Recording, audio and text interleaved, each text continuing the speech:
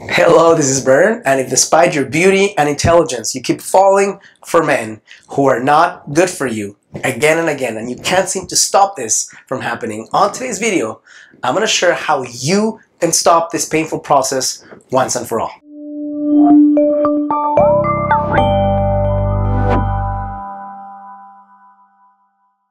Hello, this is Bern. Welcome to another edition of BernMendez.com, a space where I share with ambitious, conscious, and heart-centered women how you can attract the man you want and the relationship you crave without the need for gimmicks, manipulation, or silly techniques. If this is your first time here and this type of topic really interests you, make sure to hit the subscribe button so you can be notified of new episodes as they come out. The first thing I'd like to share, if you fit the description that is this video is about, you don't understand why you keep falling for guys who are not good for you, even though you're smart, even though you know better intellectually, even though you are a great catch, then the first step I want you to take before the 8 steps I'll be giving you right now is to understand what is your payoff. What does that mean? If you find yourself repeating a behavior or going through a situation that's painful, but it's not stopping despite some intentionality on your part, then there's typically something you're gaining, secondary benefit that you might be unaware of, that has you stuck on this pattern of behavior. So for example, many women find that the fear of getting their heart broken into a million pieces by somebody who saw them and witnessed them in their full splendor, the fear of abandonment is too high, so they choose guys who can't commit. At some level, they know the guy will never abandon them because he's not even in it to begin with. They get to avoid their deepest fear and get some level of connection. But so long as that is the greatest fear, the fear of maybe having your heart crushed by someone, you might continue choosing men who play it super safe, and you can always point out and say, I would be willing to open my heart at the fullest, but I'm not because he's not giving what I need, so I'm going to stay safe right now. Sometimes that's taking place. Other times, you might find that the guy you're connecting with, the guy you feel so passionately attracted to, if not addicted to, might remind you of your dad in some way. Maybe he's abusive the way your dad was. Maybe he's narcissistic the way your mom was. Maybe he's the type of guy who's putting you down the way your cousin or uncle did when you were growing up again and again and again. And you may not recognize what it is, but maybe it's your pain and your trauma connecting to his trauma, and you're calling it something great. You're saying, there's something about him. I don't know. I feel so much passion, but maybe the passion is pain. So maybe it's not understanding that you're connecting to a painful part of him instead of the best in him. Another reason why women connect with men who can't give them what they want again and again is because they're deeply afraid of being alone. So if your highest fear in life is finding yourself alone and somebody brings you half of what you want, you might take that as a better alternative than being on your own. But after heartbreak and heartbreak, you might recognize that it's better to be alone than with the wrong person. Sometimes the discomfort of having to let go of something that feels good, not even just the fear of being alone, but the discomfort of a guy who lets you know how beautiful you are, who when you're feeling lonely and you have nothing else to do, you can call him and he'll text you back. Maybe when you don't feel as beautiful, he'll want to have sex with you. Maybe that is enough in the moment to fill your cup with just enough to not take action.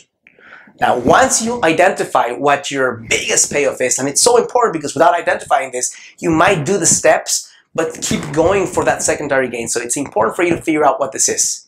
Now, before I go into the 8 steps that I'm about to share with you, I want to invite you, if this is something that really interests you, this theme that I'm talking about right now, and you want to understand, beyond intellectually understanding something, how you can step into the heart and the habits that allow you to get into the relationship you want, the first link in the description of this video will allow you to watch a free training that I created for you. So you click on that link, you'll see a page that looks like this. You enter your name and email, and you can start watching my free training right away or when this video is finished.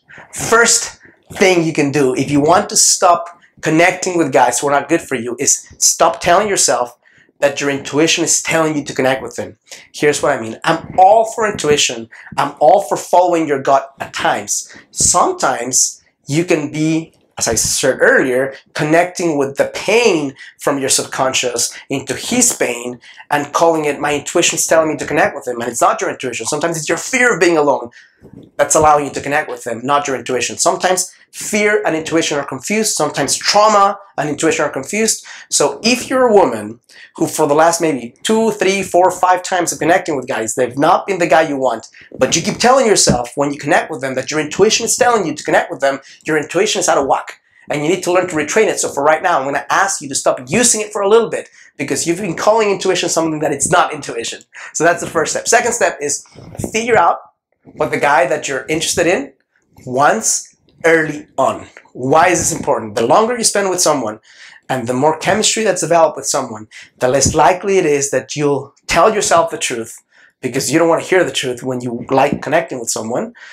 That you might tell yourself the truth if at the beginning you ask him for what he wants, what he's looking for, not out of you, out of a relationship, and he tells you what it is, then if it's not what you want, then stop connecting with him. Don't try to convert him to your emotional religion, so to speak. Don't try to make him want something he doesn't want. Don't try to be the woman who changes his heart and brings him back the reality that he wants someone for long term. When he's sharing with you, he's not sure what he wants. So make sure to figure out what he wants and only move forward if and when you get a clear signal that what he wants is in the same vicinity or planet what you want.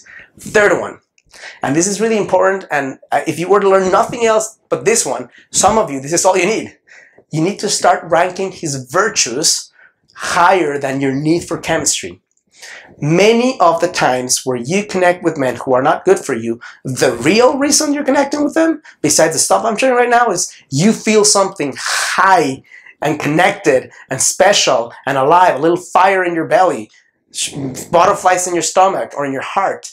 And that feeling can become addictive. That feeling can trump your mind and certain values. Because there's guys who take longer for you to feel the chemistry that you need to feel with them. There's guys who take longer to show every part of themselves. There's guys who are maybe not as charming as the guy that you feel so drawn to, but have virtues beyond chemistry, like integrity, like generosity. Maybe he's a guy who has ambitious of the healthy versus my way or the highway kind. Maybe he's kind. Maybe he's someone who's conscious.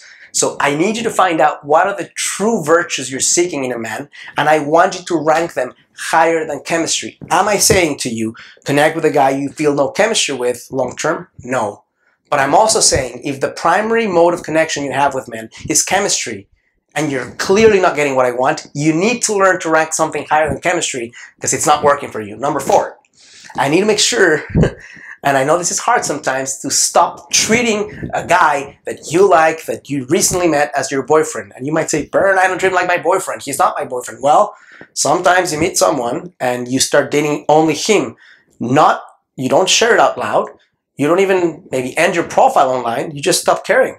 So this guy that you feel so intense about becomes the guy that you think about. When he asks you out, you'd say yes to him above all others. You may even lose interest to connect with other guys. And the worst is when that becomes the case, he's your de facto boyfriend without anything being written down. You're not sure what he wants. You're not sure if he's good for you, but you feel this level of attachment that's making you take action in a way that probably will get you the opposite of what you want. So make sure that you treat him step by step as a guy you're getting to know, that you continue dating other men in the process, that if he wants exclusivity and you're not ready for it, or you don't know him well enough, that you say no, that if he wants to take up all your time, that you feel kind and connected and happy about it, but you still say, hey, I need to pace myself in the process of getting to know you. Number 5, I need you to find out, this is nothing to do with fame, I need you to find out right now where in your life there's space to add emotional intensity. Well, why is this important? Because if your life right now, I connect with lots of women and say, well, everything in my life is good, my friends are good, my job is good, and my everything except relationships. And when I go deeper, everything's good, but not great. Everything's good, but not intense. So here's what happens. When things in your life are good, good meaning not awesome, and a guy shows up with a level of maybe variety or surprise or intensity that trumps the intensity in your life, no matter how much you want to say no, it's going to be really hard for you to say no when what he brings to the table is stronger, higher, more powerful than what you're experiencing in your life. So if in your life you can write an essay that says, here's why my life is good, but you're not feeling it, you're not feeling in love with your life, you're not feeling passionate about anything to the point of tears, then there's space in your life as you get to connect with men. I'm not saying do that exclusively without connecting with men, but there's space in your life to add more intensity so that when a guy comes around that wants to bring you some intensity of the bad kind, because the healthy intensities in your life, you're less likely to say yes to him. Number 6, take longer to get to know him before you say yes to being this guy's boyfriend. How long? A few months. Right? I mean, there's not a rule that says this many number of months, but I'm going to say if it takes you less than 3 months to get to know him, there's probably a lot more that you need to know before you say yes to him. And there's always exceptions to the rule. There's your Aunt Sally who met your Uncle Bob at the, I don't know, pool in Wisconsin, and the first day they met, they decided in their minds, I'm going to marry this person, and they ended up marrying, and they were together for 50 years. I understand that kind of stuff happens, but for every one of those, there's far many more that didn't happen. So if you take the more courageous route of taking longer to get to know him, you'll be able to see more red flags or more awesomeness in him that makes you either commit with more passion or remove yourself before it's too late. Take longer to get physically involved with him. Same thing. If you get physically involved early on, you're going to stop saying certain things because it's convenient to stop saying them. Your heart will feel excited in a way where it's going to say, well, he has these 3 flaws, but I want my fix right now. Give it to me. So you might do it subconsciously because it's something that is exciting, because it's something that's fun, because you may be super hungry for that physical connection or that validation or somebody looking into your eyes and telling you how beautiful you are because you didn't experience it with the last 3 guys you were with. So that might be enough to get you to stop taking action. So because of that, I'm not saying don't have any physical contact with him. Be gradual in your process and definitely wait to have sex until you both are in a relationship. And I get the point that some people say, well, isn't it a risk? What if I get into a relationship and then we have sex and it's horrible? Well, that's a risk that can be worked on. You can get better at sex if it's the right partner, but the opposite risk of getting attached to a guy who gives you great sex, but it's bad for you and destructive to your life, that's a higher risk in my mind. So if there's 2 risks at play, take the one that is the lower risk for you of the 2. Last one, number 8. Make sure when you talk to yourself and your friends about this man that you don't idolize him. Use the hypothesis method. What does this mean? There's so many women I have met throughout the years who seek out help and say, hey, guess what happened? I just met the most incredible guy I've met in my entire life, or the last 10 years, yesterday. It's like, there's no way you know that's true right now.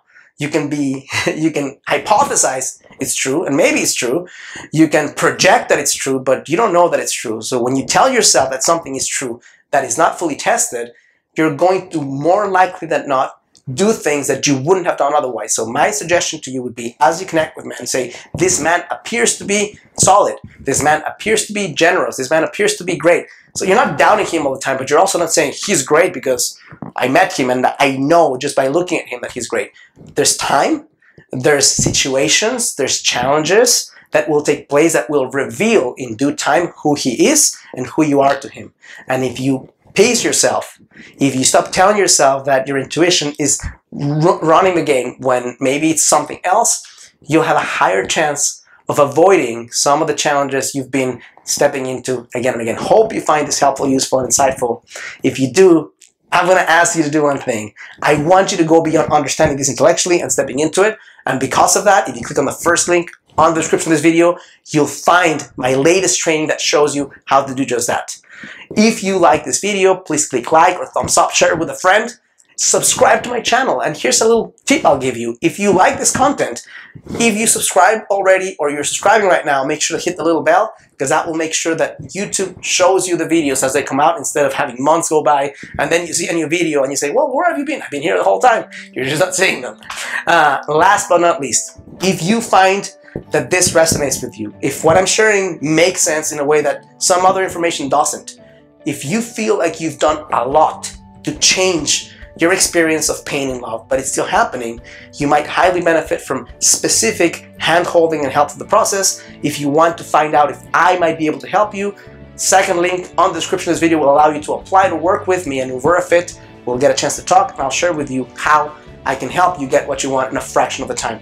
Thank you so much for allowing me into your heart, your home, your phone, your feed, for listening to my rambling. Make it true. Make it step into action in this, and I can promise you stronger results than you've had in the past. Hope you have an amazing day, and as always, I challenge you to live a full and a conscious life. Point number 7 is